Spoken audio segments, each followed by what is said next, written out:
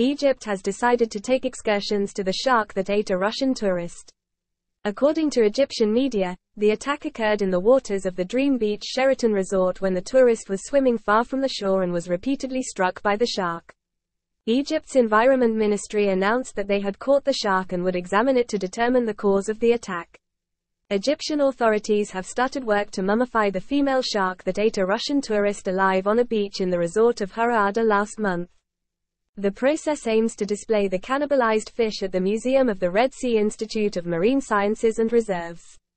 Dr. Mahmoud Dar, a professor at Egypt's National Institute of Marine Sciences, confirmed that the shark was a female and nothing but the dead man's body was found in its stomach, meaning it was hungry at the time of the attack.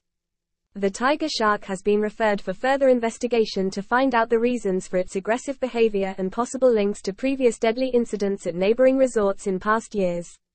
The Egyptians intend to use the exhibit at the museum as part of an educational program and to study the behavior of sharks in the wild.